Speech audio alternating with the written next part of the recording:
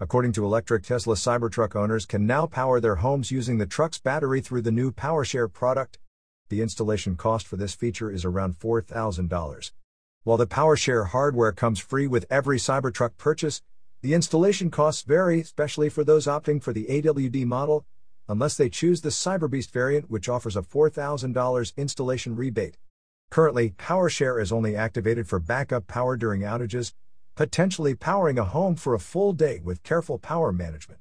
The concept, while innovative, raises questions about the practicality and battery degradation over time.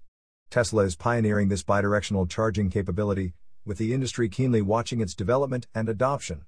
You are listening to Yuan News.